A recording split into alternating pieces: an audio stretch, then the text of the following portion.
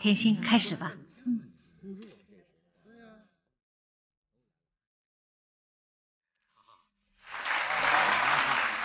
时尚网记者发布会正式开始，接下来会有一段时尚的时装表演，请大家拭目以待。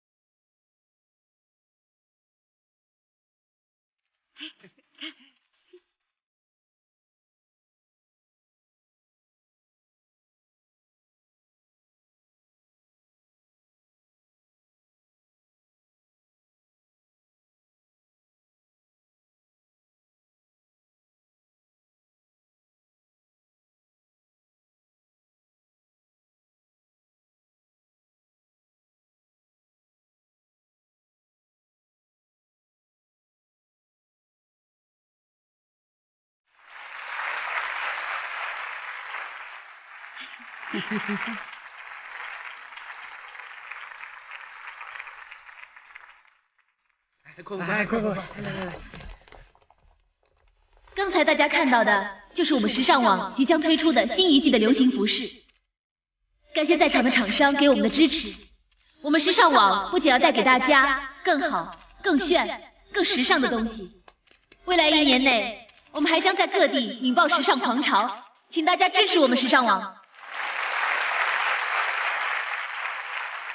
现在有请我们时尚网的高燕高总以及郑婉若郑顾问为我们时尚网的成立揭牌。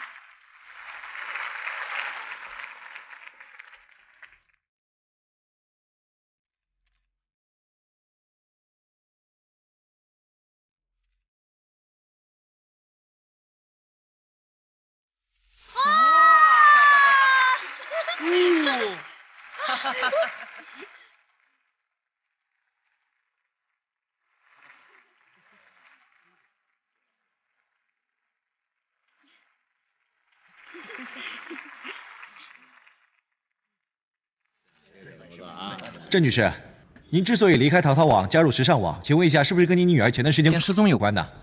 听说那是您和荣易购董事长周胜的私生女，您是不是为了报复周胜才来和高总合作的呢？别乱说，说什么私生女啊，什么报复，不要乱说。没错，周家人都不是好人，做人太过分了，就应该受这种报复。田小姐，你之所以这么说，是为你妹妹甜心打抱不平吗？甜心之前和周以翔分手，周以翔又另娶他人，甜心是不是心有不甘才加入时尚网的呢？是又怎么样？不是又怎么样？周家人没有一个好人，我们这个时尚网就是要把他们给打趴下。是这样的关系。姐，你别胡说，我没胡说。好，我来说几句。我之所以成立时尚网，一方面呢是为了国内的消费者，希望给消费者提供一个更好、更舒适的网络购物环境。所以我聘请了郑女士和甜心小姐，因为她们俩是我们业内的佼佼者，我要用她们的才能壮大我的时尚网。那么刚才大家都提到了，时尚网是不是针对容易购呢？我在这儿很明确地说，是的。同时，我在这里郑重地宣布，容易购是我们最大的敌人。我想，我们一定能够打败容易购，势在必得。好，说得好。高总，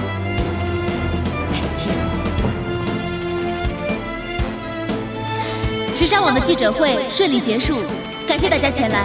接下来再次请出我们的模特儿，给发布会画上圆满的句号。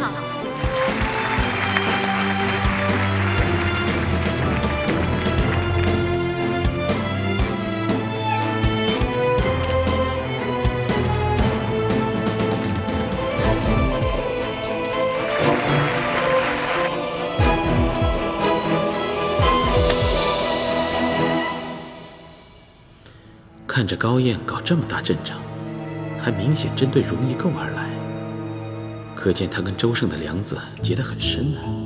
说不定以后可以利用一下。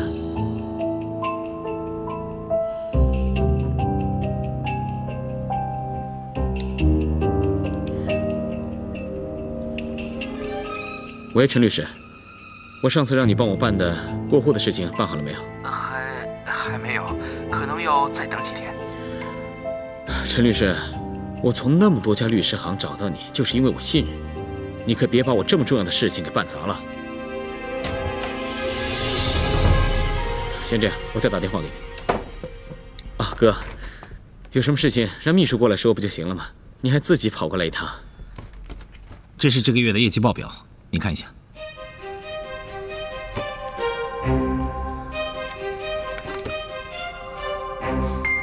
自从你担任业务副总之后，不但公司的业绩往下滑，还出现了一波退货潮。被退的货都是上个月订的货，这就代表你上个月做的业绩全都白做了，你知道吗？哥，你这什么意思啊？你这是在暗示我说我在这个业绩上面做手脚？是不是你做了手脚，你自己心里最清楚。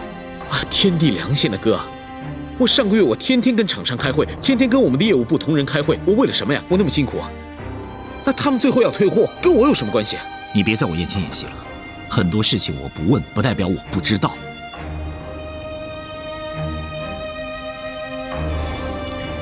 我也知道最近家里发生了很多事情，爸心情不好，几乎不管公司的事情。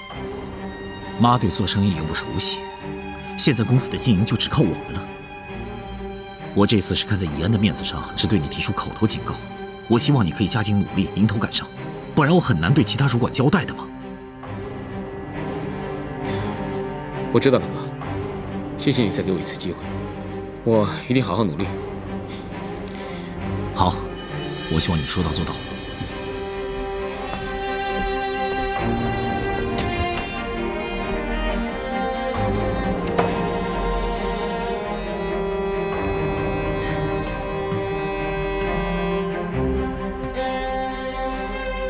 周一翔，你还真当我是你们家的奴才？总有一天我要让你知道，谁才是这家的主子。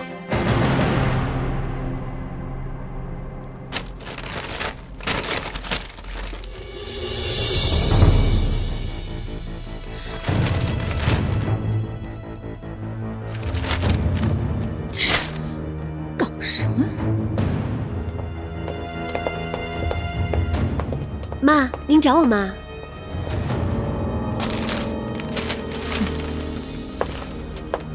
坐。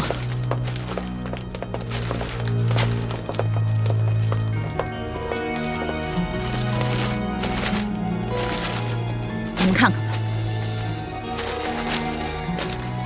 时尚网势如破竹，业绩冲高，直逼容易购。容易购龙头老大宝座不稳，时尚网伺机上位。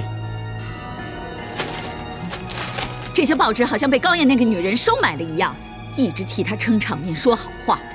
她那个网站才成立几天啊，想赢过我们购物网的龙头老大，哪有那么容易的事儿啊？我就不相信了。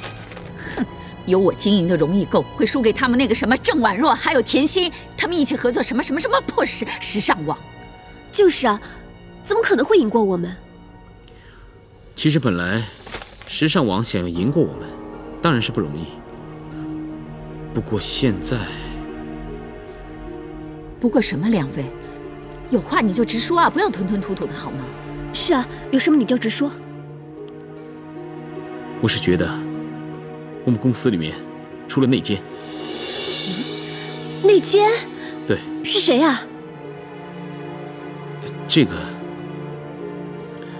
哎呀，实话实说，你还怕得罪人呐？就是啊，梁飞，你说实话，有妈给你撑腰，你怕什么呀？好吧，我本来是觉得这件事情不应该是我来说，但是现在既然已经到了这个地步，我觉得你们也许应该看看这个。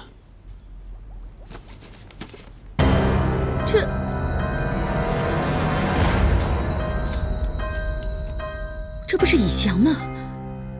他又找甜心去了。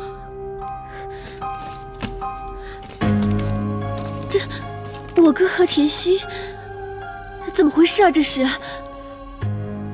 我一查才知道，我们公司最近呢，有好多知名的名店和潮店全都转到时尚网去了。我一开始觉得纳闷，不知道这谁干的，后来一查才发现，原来介绍他们过去的，全都是……你是说以翔吗？我哥，我哥怎么干出这种事来啊？我想，可能哥对甜心始终是旧情难忘，再加上甜心又刻意来撩拨，所以我想哥也许是一时糊涂才做出这种事情来。不但如此，我还听外面的人说，我们荣易购是跟时尚网之间的抗争是一场什么茶壶里的风暴，是女人跟女人之间的战争。我简直都听不下去了。你爸跟郑婉若的事就够丢人的了，现在你哥还去帮甜心当什么内奸？哎，干脆让这个荣易购关门大吉，拱手送人算了。妈，您先别着急，我觉得这个事儿吧，咱们还是应该找哥问问清楚再说呀。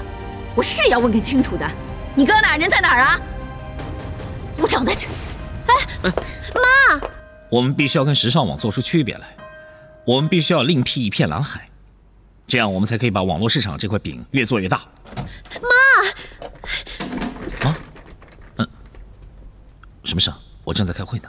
你都快把公司给卖了，还开什么会啊？今天的会议就到此结束，散会吧。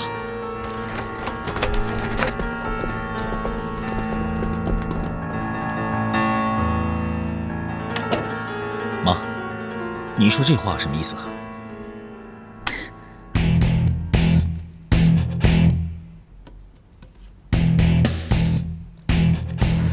你又跟甜心见面了？妈，你派人跟踪我，偷拍我的照片，你怎么可以这样做呢？哥，不是嘛？谁做都一样。若要人不知，除非己莫为。不这样做，能救出公司的内奸吗？什么内奸？你问以翔啊。身为公司总经理，为什么跟对手公司的人来往，还把我们原来网站上架的那些网店介绍给他？你真的把我们的网店介绍给甜心了？是我介绍给他的，没错。可我之所以这么做，是因为你对甜心余情未了，对不对？哥，你对甜心还有感情，这点我们都可以理解。但是你不能公私不分呐。现在他们已经在媒体上向我们宣战了，我们现在还把我们最好的几个厂商介绍给他们，你这样不是等于胳膊肘向外拐吗？这跟吃里扒外有什么两样？杨飞，这件事情要是换做其他人，早就被开除了。你现在是公司的总经理，你是整个公司的领导者，你现在带头这么做，不就等于变相的鼓励自己公司的员工出卖自己的公司吗？再这样下去的话，荣易购不用说去争什么龙头老大的地位了，我们干脆拱手让给时尚网，跟他们合并算了。荣易购怎么可以拱手让人呢？那是我娘家出的资金，是你爸一生的心血。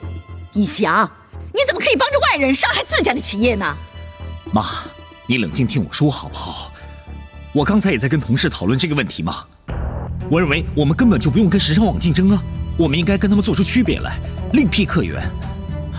哥，现在网络世界有多发达，你知道吗？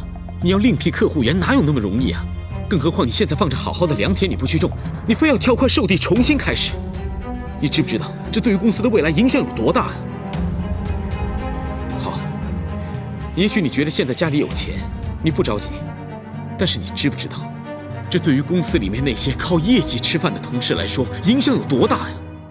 哎，我是公司的总经理啊，难道我会把公司的业绩跟员工赖以生存的工作当做儿戏吗？我们荣易购已经成立了这么多年了，难道我们就不应该改革，不应该创新，不应该调整自己的方向吗？我之所以会这么做，是在帮我们的公司提升我们的高度跟气度。高度和气度能当饭吃吗？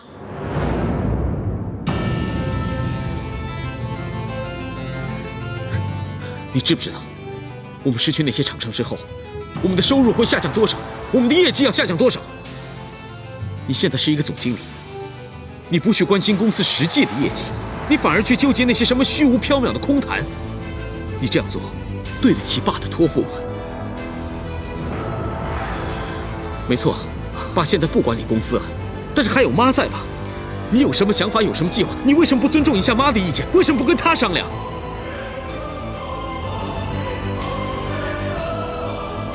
就算你要帮外人，再怎么样也不能帮那个郑婉若吧？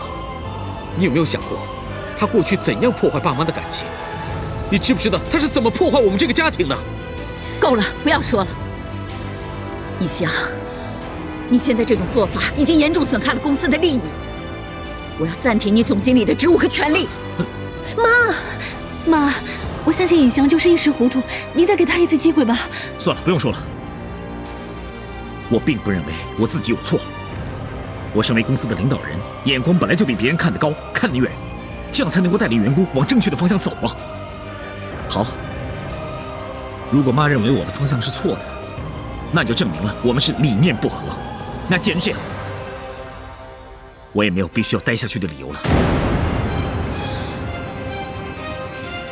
从现在起，我要辞去荣易购总经理的职务。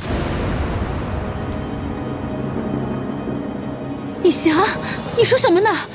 对啊，哥，有什么话好好说，别跟妈较劲啊。不用再说了，你是我生的，居然说我和你理念不同。你现在还认为你做的是对的是吗？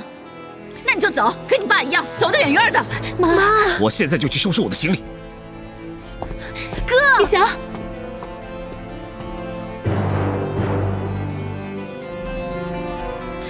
妈，你为什么要跟哥生那么大气呢？你有什么话就好好跟哥说嘛。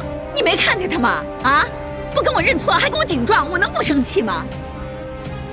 妈，这件事情都怪我不好，我不应该把甜心跟以前见面的事情告诉妈，要不然你也不会对哥发这么大的火。这不是你的错，你还不是为公司好吗？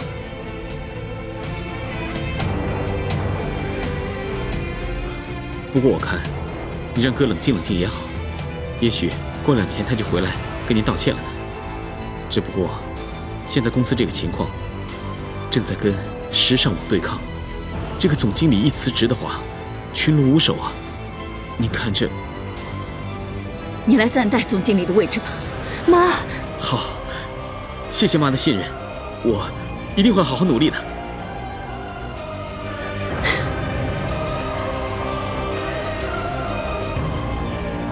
妈，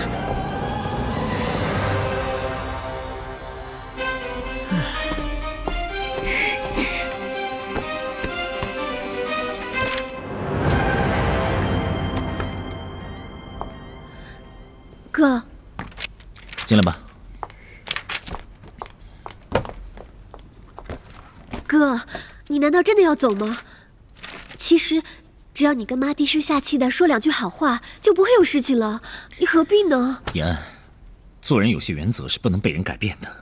你也知道妈的个性一向都很固执，而且她现在对甜心和婉若阿姨存有偏见，不管我在说什么，她都听不进去的。言，以后公司就靠你了。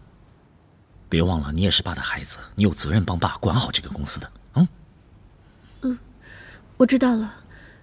还有梁飞，妈说让他暂代总经理的职务。什么？妈让梁飞暂代总经理的职务？言，你到底对梁飞了解多少？你知道他的家世背景和过去吗？到底知道多少？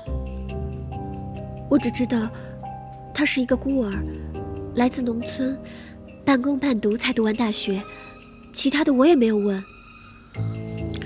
那你见过他其他什么朋友吗？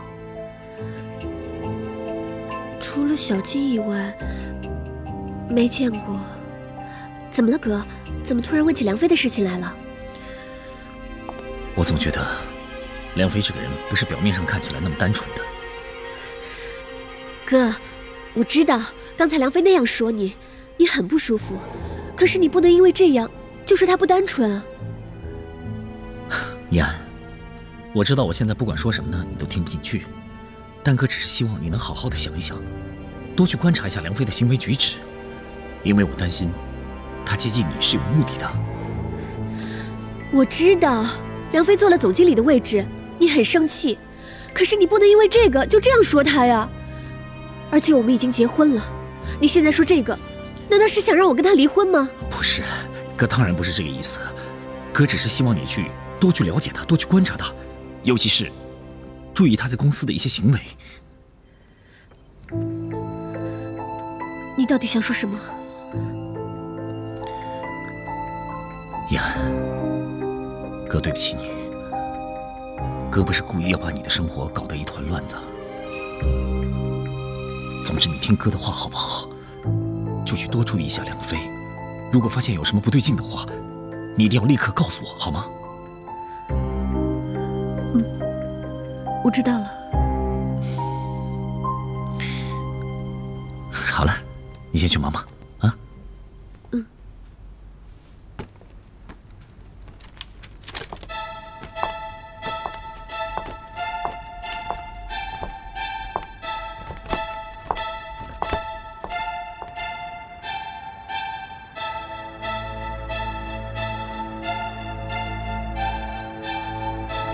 你到底对梁飞了解多少？你知道他的家世背景和过去吗？你到底知道多少？你见过他其他什么朋友吗？其实我哥说的一点都没错，除了梁飞愿意告诉我的，其他我什么都不知道，甚至连他的朋友，我也一个都不认识。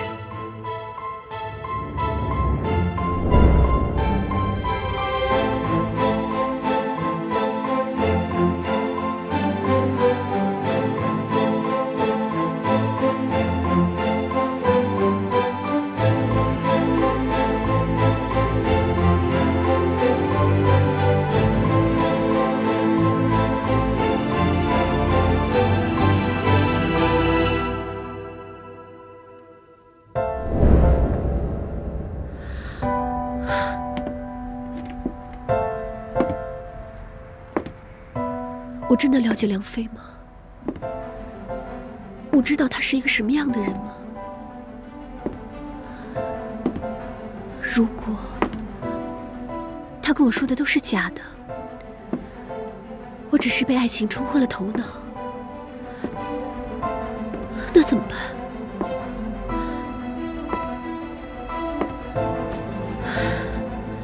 又或者说，他对我说的话都是假的，他娶我是另有目的，我该怎么办？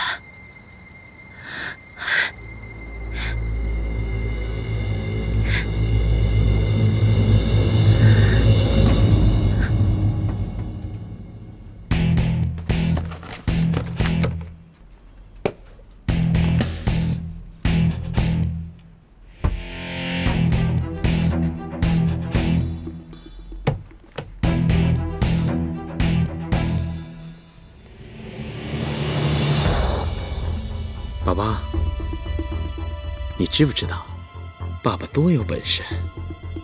轻轻松松的几句话，就把周以翔从总经理的位置上给拉下来了。爸爸跟你说啊，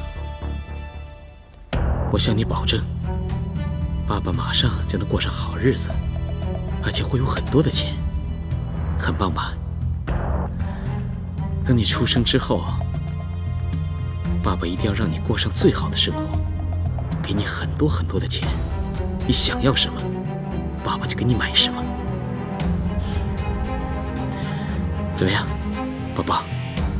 爸爸是不是很疼你啊？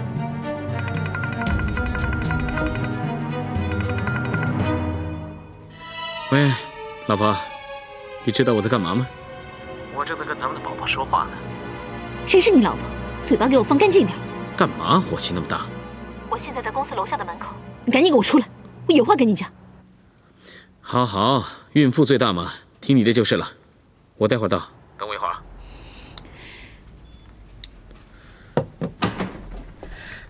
梁飞。啊，怡安，有什么事？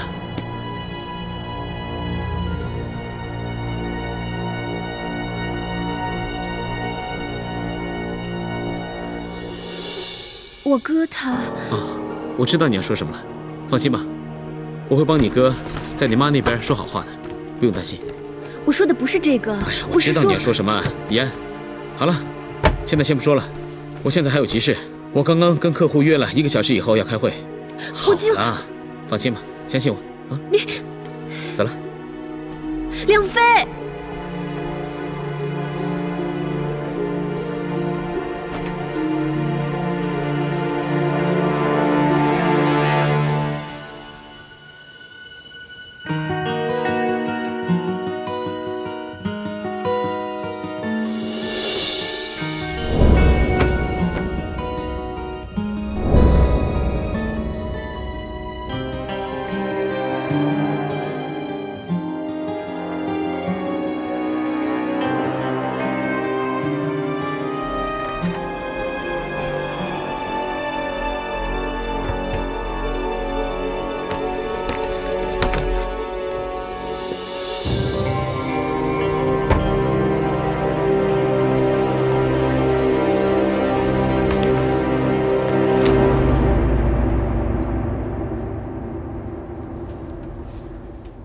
B 超照片，梁飞怎么会有这个？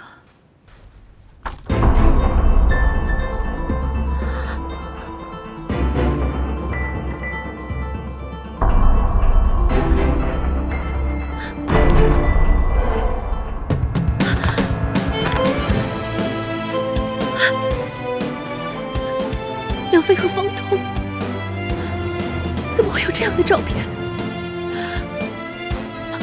怎么会？他们到底什么关系？梁飞应该还没有走远。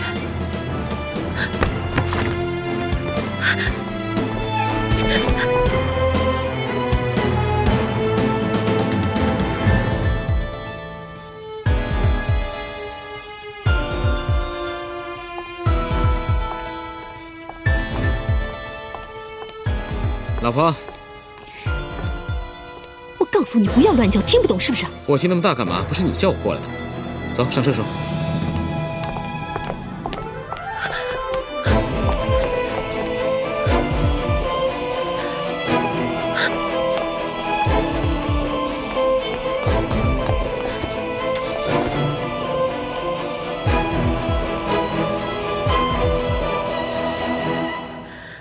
他不是说去见客户的吗？为什么又会跟风彤在一起？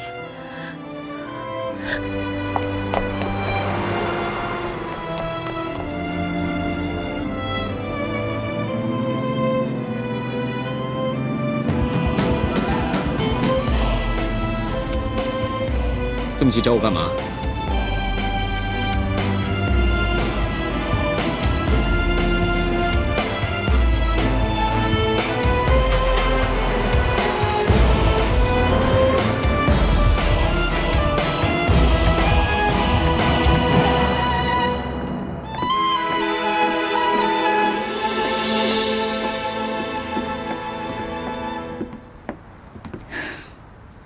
好了，这附近现在也没什么人，有什么话在这说吧。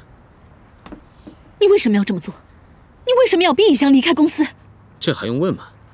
我要是不把周以翔这块绊脚石给挪开，我怎么得到荣易购？我怎么得到周家的产业？你少跟我胡说八道的！当初我们说好的，你怎么做都行，就是不能伤害以翔。哼，我怎么他了？他怎么受到伤害了？他是头破了还是脚跛了？你现在这么逼他走，让以翔在公司毫无立足之地，这就是对他最大的伤害。那我应该怎么做？你告诉我，你告诉我应该怎么做？我马上就要得到周家的产业了，他那个总经理的位置还是要让出来，他最后还是要伤心难受，不是吗？你这个傻女人！好，那我现在后悔了，我不想帮你了，行吗？你现在已经有了妈和以安的股份，难道还不够吗？你就看在孩子的份上，放过以翔，不要再对付他了，可以吗？不可以！你以为现在这些事情，是你想停下来就可以停下来的吗？现在一切都已经太迟了。如果我现在放手，他们周家人肯定就会知道事情的真相，难道他们能饶得了我吗？还有周以翔，他怎么可能会听你的话，看在你的面子上不追究我的责任？还有，现在我们两个之间的事情，还有你现在肚子里的孩子是我的这件事，还能隐瞒多久？现在所有的事情都是环环相扣的，所有的事情全都是牵一发而动全身。如果我现在停下来的话，死的就是你跟我。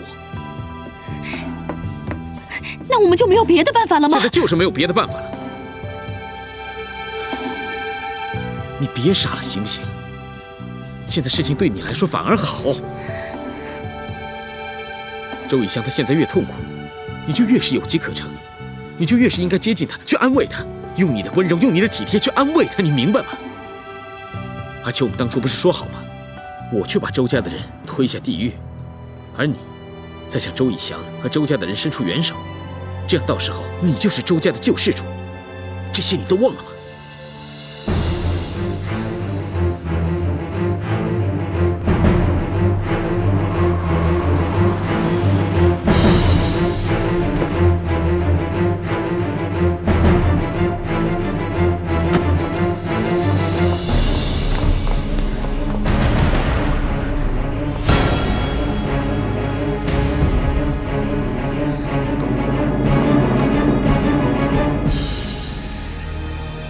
那你真的会守信用，到时候把周家的财产分出一半，让我还给以翔吗？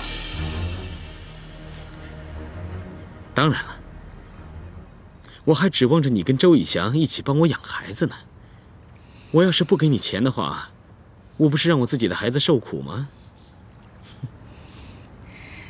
那好，你最好守信用，不然的话，我死都不会放过你。放心吧。你能舍得让我死，我还舍不得你呢。不是有句话叫做“情人还是老的好”吗？不管怎么说，咱们也有过一段激情燃烧的岁月。难道你就一点都不怀念咱们过去的那段日子吗？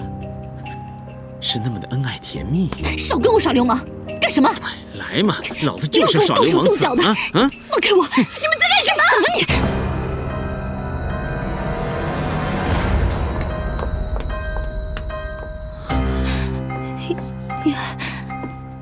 言，你听我解释啊，你别误会我们。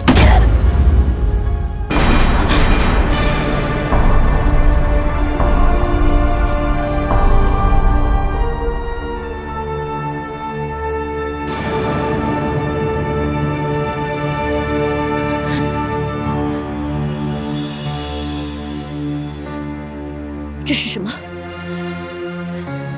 你说呀！你说呀！这是我在梁飞办公室里发现的。为什么会有这种照片？你们两个到底是什么关系？言，放开我！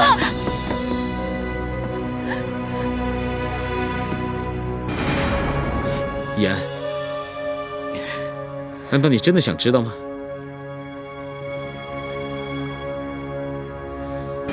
那你要是知道了，你可别后悔。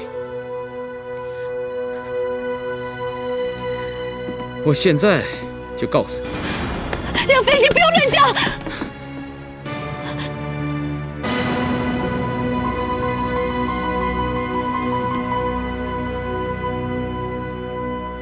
你知道，当初让方彤爱到不顾一切，抛弃周以翔离家出走的那个男人，就是我。你就是方彤的前男友。哼，怎么能算是前男友呢？应该算是前老公。不过为了你，我已经跟他办离婚了。你看看，我连糟糠之妻都抛弃了，可见我有多爱你。你们居然联合起来欺骗我！哎，这怎么能算是欺骗呢？我只不过是没有把我跟他的关系说出来，充其量这也只能算是避重就轻了。之前天心在街上看见你打方彤，就怀疑你们早就认识了。你居然还可以撇得一干二净，这不叫欺骗，叫无耻！好了，啊，老婆，别生气啦。这件事情就算是我理亏，但是我觉得这怎么也应该算是善意的谎言吧。还不是因为太爱你了，怕你伤心，所以我才没有说出来。而且你不觉得这样对大家都好吗？你真下流！你就是一个小人！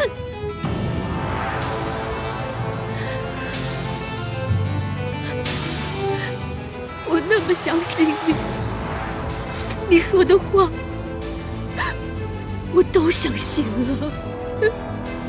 你怎么可以这样对我？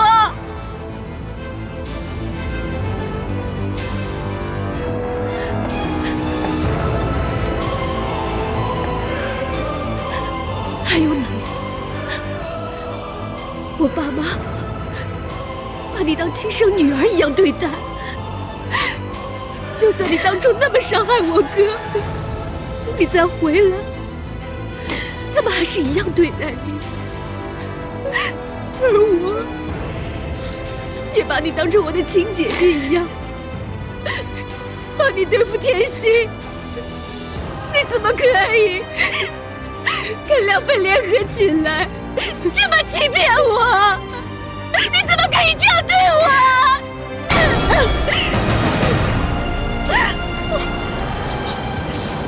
爷，我该打。我对不起你，我是被逼的。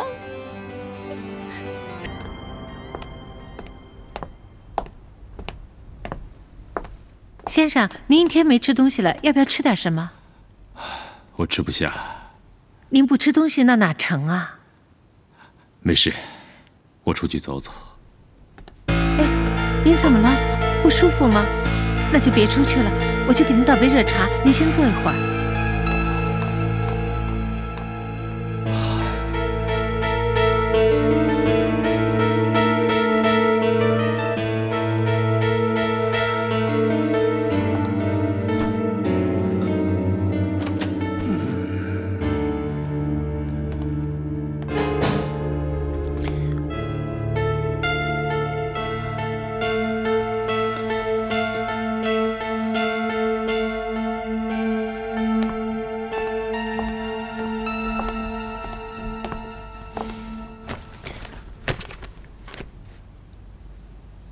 爸，我回来了。你今天怎么这么早回来？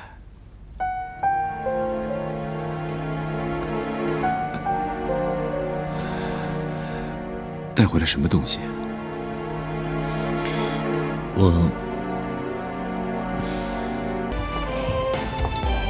怡安和方彤没回来？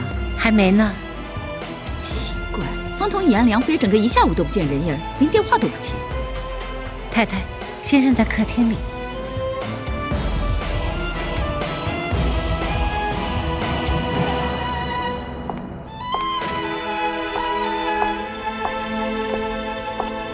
你终于出现了，成天躲在书房不吃不喝的，我还以为你要当神仙呢。我回房换衣服去了。站住！你凭什么让以翔辞职？你什么意思啊？我还没说你呢，你自己扔下公司不管不顾，让我一个人主持大局，孤军奋战，还用这种口气跟我说话。公司的经营权是你开口向我要过去的，我把我所有的股份一分不留全给了你。既然如此，你就应该把公司管好，而不是听别人挑拨两句，就把自己的儿子给赶出公司。我听人家挑拨？你知道以翔他都做了些什么吗？他把公司的重要客户介绍给甜心他们，他们可是我们的竞争对手。身为公司的总经理出卖公司，我要是不处分他，那不是变相的鼓励员工们效仿吗？以翔跟我解释过了，他这么做是为了要跟对手良性竞争，也可以建立起属于我们自己公司的蓝海。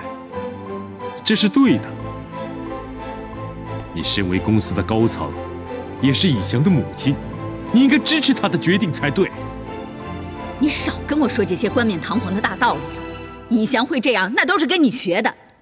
哼，你说你把所有股份都给了我，可是你背地里呢，偷偷的把10%给了你的私生女郑云。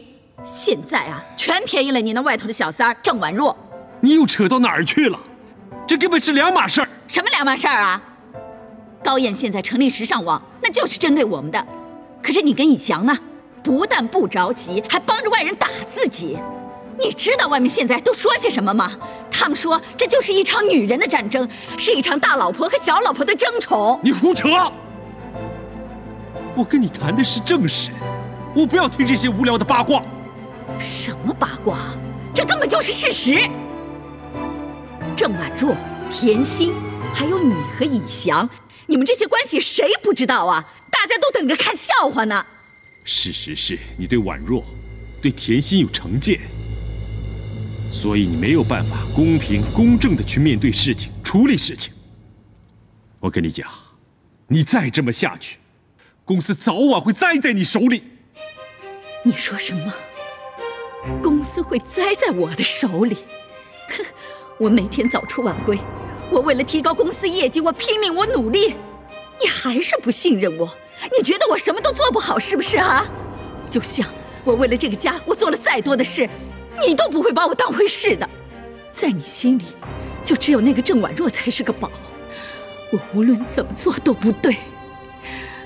难道我就那么不值得你关爱，不值得你信任吗？我从来都没有这么说过。你为什么什么事情都要跟郑婉若比？因为她从我身边抢走了你。如果当初不是因为我有了以翔，有了这个儿子，你会回头吗？别以为我不知道，你心里从来没忘记过他。现在你心里还想着他，你永远都是爱他胜过爱我。原来你心里是这么想的。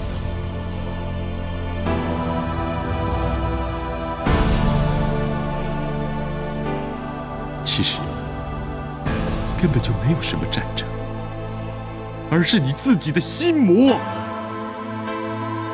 这么多年了，你还隐藏得真好。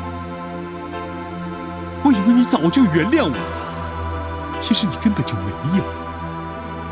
你甚至还怀疑我、恨我，拼命地惩罚我。既然这样，我们夫妻再做下去，还有什么意义？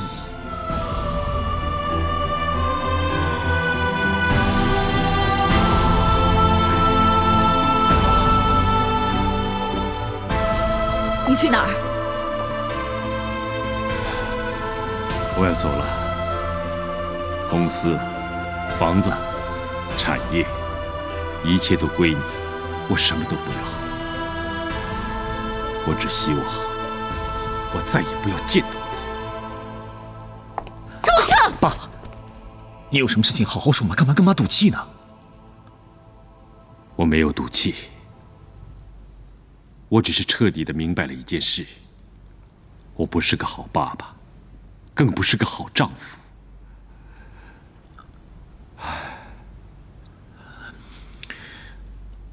这个原本富丽堂皇、完美无缺的房子，其实根本早已支离破碎，破烂不堪。这个家，我是1秒钟也待不下去了。爸，你不要走，你不要走！周胜！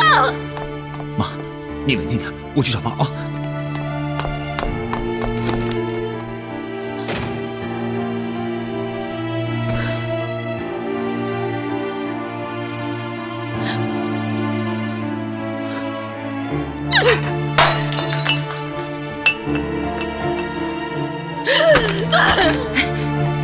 太太，你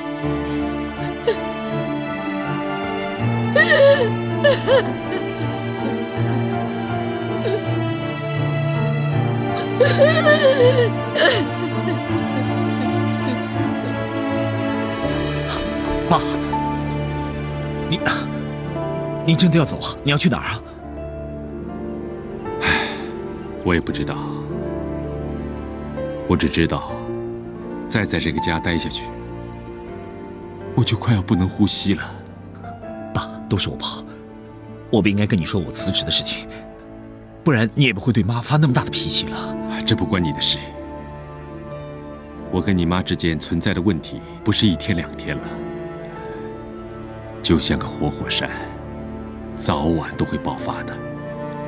爸，你跟妈已经结婚这么久了，她的个性、她的脾气，你应该很清楚才对吗？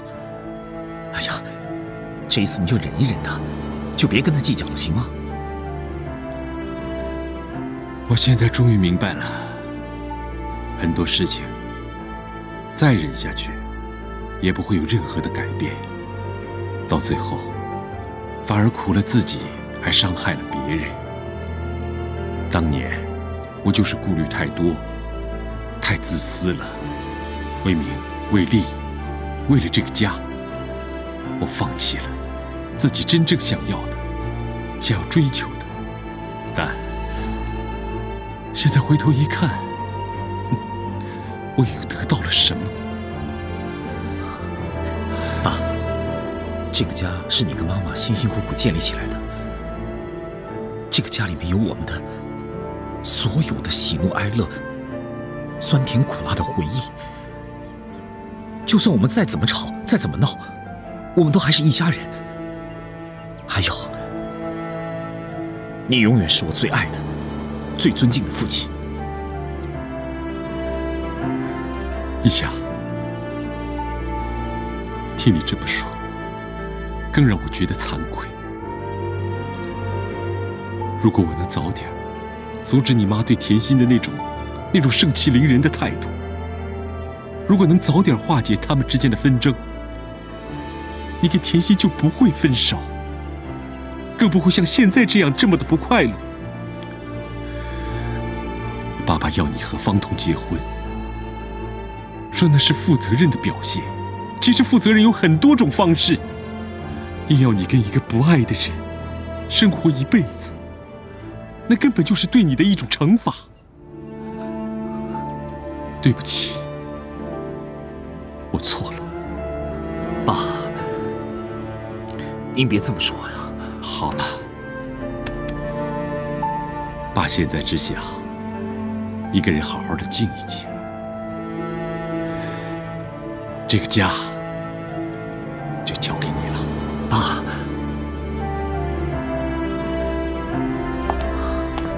哎，爸，你身上带钱了吗？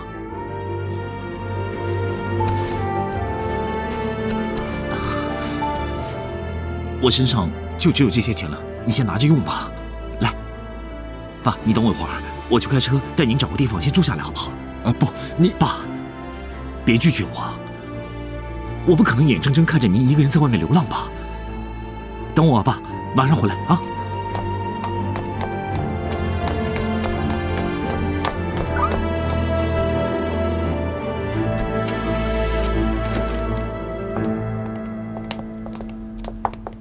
妈，我们回来了。呀，这怎么回事啊？张阿姨，你们回来了？这怎么回事啊？满地玻璃碎片呢！要是扎到我的嫂子跟我老婆怎么办？赶紧扫扫。是太太不让扫的。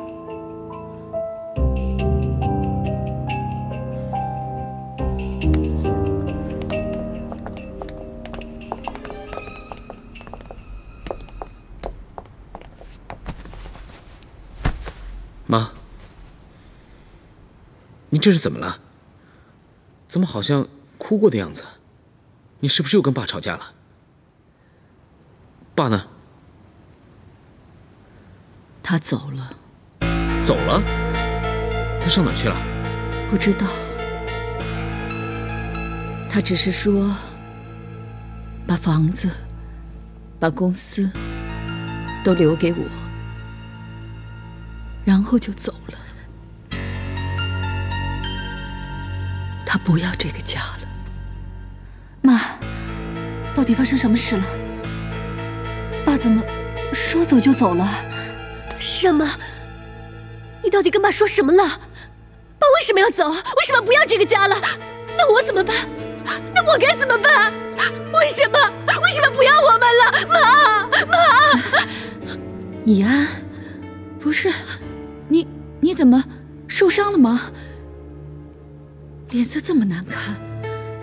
我今天一直打电话找你们，你们谁都不接。出什么事了吗？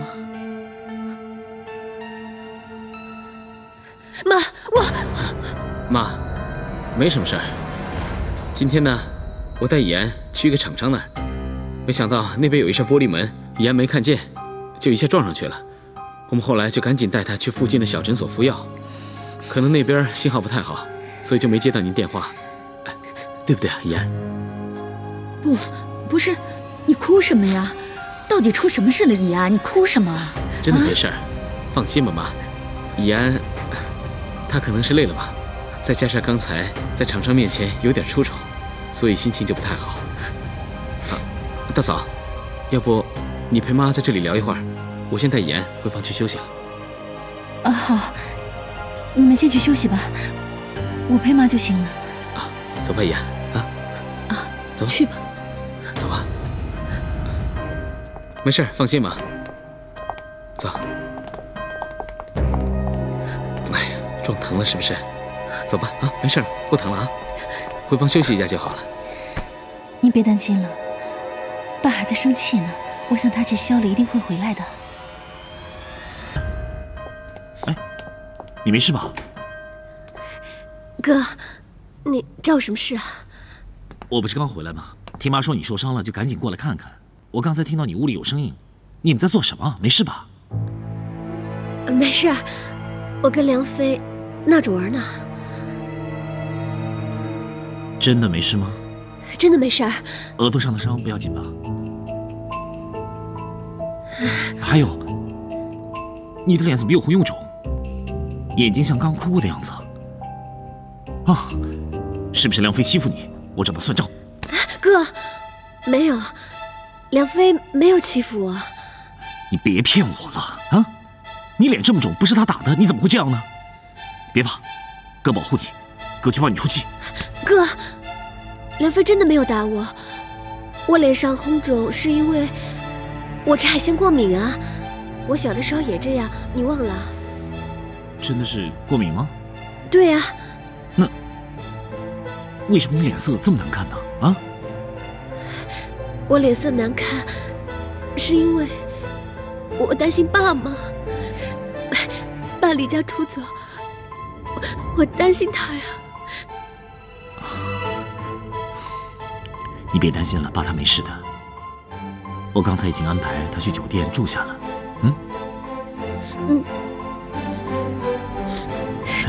怎么了？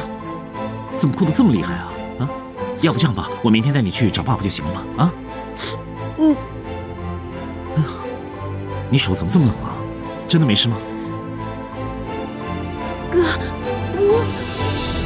以安，洗澡水好了。哥，你回来了。喂，你跟以安真的没事吗？没事啊，我们很好，怎么会有事啊？对不对，以安？是啊，哥，我们没事，别担心我。梁飞对我真的挺好的，刚才在里面，他还在哄我呢。对啊，最近以安心情有点不太好，所以呢，我刚才就放了一点水，想让他洗个澡放松一下。走吧，以安，该洗澡了，不然一会儿水就该凉了。走吧。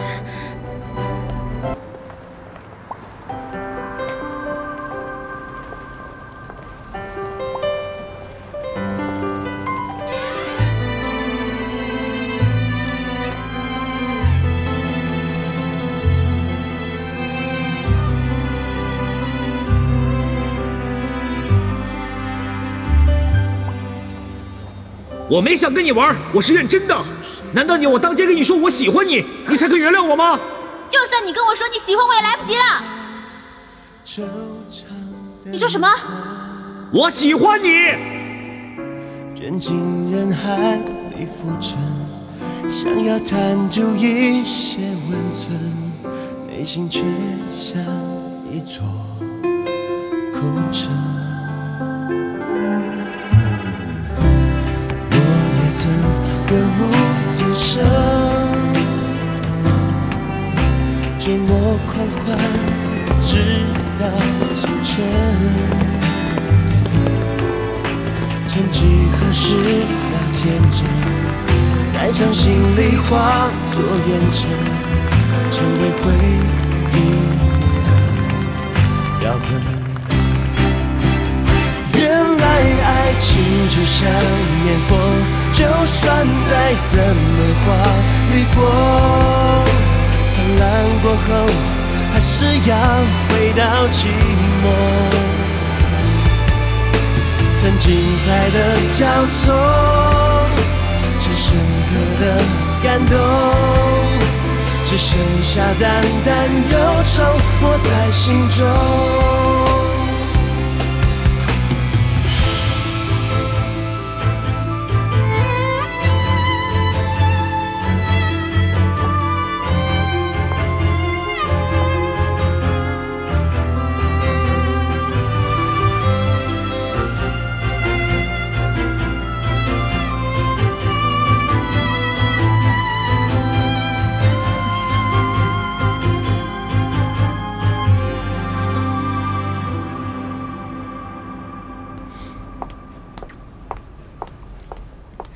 两位请慢用。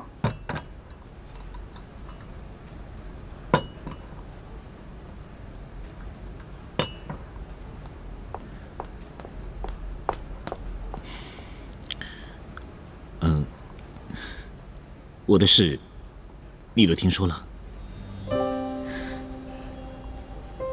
对不起，都是我拖累了你。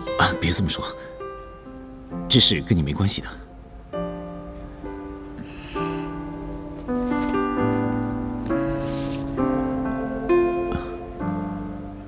这是之前你给我的荣誉购股票，我本来就要还给你的。给你的东西就是你的了，我不可能再拿回来的。那我也不能要啊，我跟你已经没关系了，我不能再拿你的股票了吧？你既然这么想，那这个东西你是要捐出去还是要怎么样？随便你处置了。一翔，这是荣易购的股票哎，很值钱的。你有了这些股票，你就有资金可以重新创业，还可以再开一家属于你自己的陶王子。我已经离开荣易购了，我不会再拿荣易购的一分钱。我决心靠我自己的双手重新再来。我相信以我的能力，去别的公司上班应该没有问题的。可是现在业界盛传我亏空公款，被开除了是吧？所以你怕没有公司会录取我？我知道这些都是谣言。要是可以，我很希望你可以来我们时尚网工作。但是，这就会让我们两家对立的公司之间的问题变得更复杂。我和你之间的关系也可能被人拿来炒作。所以，即使我很想跟你一起工作，可碍于现实还是不行的，对吧？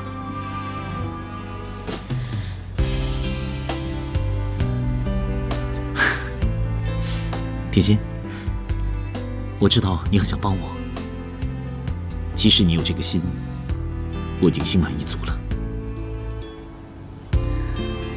不用担心我，我自己可以照顾好自己的。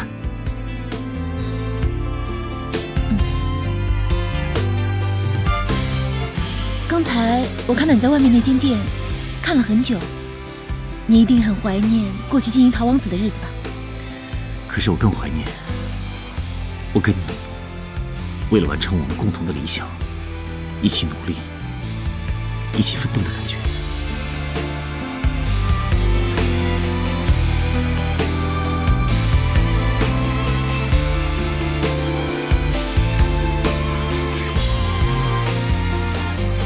只可惜那种感觉已经找不到了。我也害怕，在经历过那么多事情之后，我反而失去了那种当初追求理想的真诚和初衷。不会的，我相信你。只要你对未来还有梦，还可以继续努力，我相信总有一天你可以找到你想要的，你的理想一定会实现的。希望真能像你说的那样。谢谢你。是我要谢谢你才对。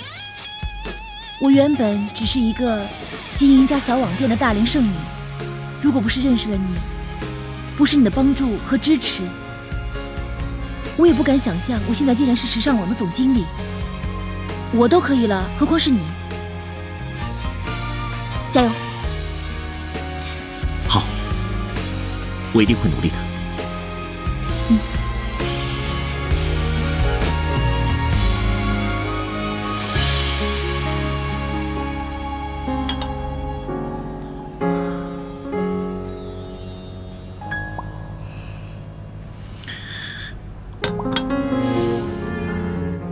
我去下洗手间。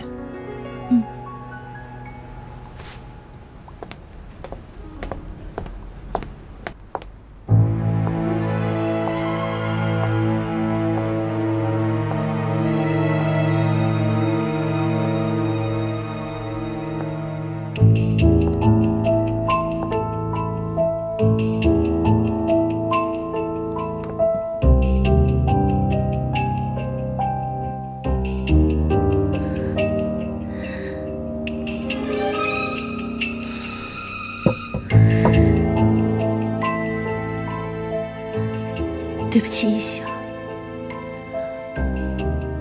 我一定会想办法好好保住周家的财产，你不会离开太久的，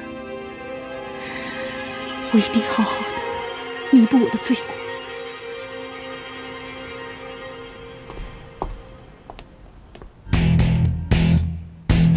方彤，你来这干什么？你又来干什么呀？我当然是作为代理总经理来看一看我的新办公室了。不过，反正这家公司很快就要被我卖了，我看搬不搬的也没有必要多此一举了。怡安呢？他今天怎么没有来上班？昨天折腾了他一天，我就让他待在家里，好好的休息休息。他一个人在家，你也放心？我给了那个张阿姨一大笔钱，让她给我好好的看着怡安。如果怡安有什么状况的话，她一定会打电话通知我的。而且，怡安现在已经了解我的手段了，谅她也不敢乱来。对了，周以翔呢？你居然想起来关心以翔了？我关心的不是周以翔，我关心的是我们的未来。现在，周以安已经知道我们的关系了，所以，为了避免夜长梦多，我们一定要尽快的把公司的经营权拿到手。还有，虽然我已经把周以翔赶出了公司，周胜也已经离家出走了，我们还是必须要注意他们的动静，免得他们发现了我们的关系，破坏了我们的好事。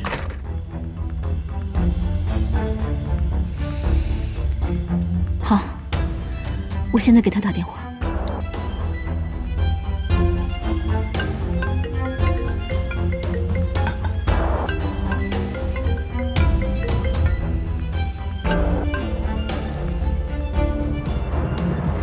他不接。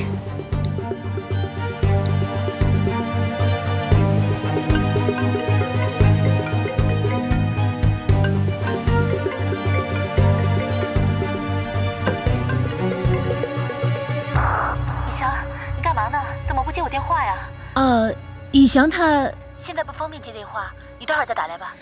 甜心，甜心，是我。你接以翔的电话？你们在一起干什么？在哪儿呢？以翔为什么不方便接我的电话？他小三，臭不要脸的狐狸精！你都把以翔害成这样了，怎么还好意思来找他？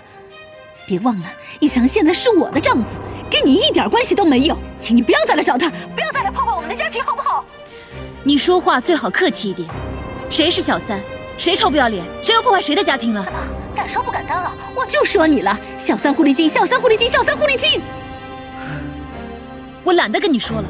哎，别怪啊！怎么怕了？说不过就想躲起来是不是？你这小三也太弱了，怪不得当初以翔被我抢过来。你总算说实话了。以翔是你从我身边抢走的。对，我承认是我抢的又怎么样？你不要以为你怀了以翔的孩子就可以顺理成章的再回周家，再来当周家的儿媳妇，做梦！我怎么可能让你平安的生下以翔的孩子呢？哎，干什么？电话给我，我还没骂够呢。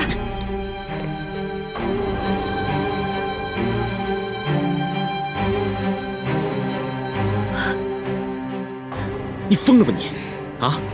你刚才说漏嘴了，知不知道？你怎么能让甜心知道她流产是我们给害的呢？我说了吗？哎呀，我不记得，我气死了！行了行了，先别气了。就算他知道，他没有证据，也不能把我们怎么样。他们两个又见面了，这甜心实在是太可恶了，他怎么可以这样对我呢？哎，算了算了，先别生气，别动了胎气啊！来，先过来坐下。好了，不生气了啊！气死我了！我不会让甜心好过的，我这就去教训他！哎呀，姑奶奶，你现在怀着孩子呢，你去能干什么呀？行了，你还不就是想找甜心出出气啊？这种事儿还用你亲自出手？我会找人去办的，放心吧。啊，好了，别生气了。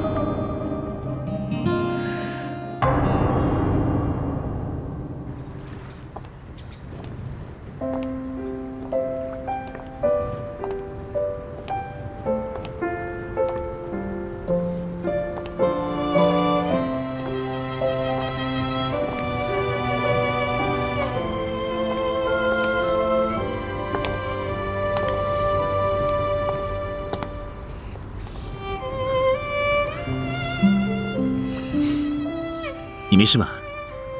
从咖啡厅出来之后，你就一直不说话，像有心事一样，到底怎么了？没什么。啊，是不是方彤跟你说了一些不好听的话？我又没做错什么，我不怕他说。倒是你，回去又得跟他吵了。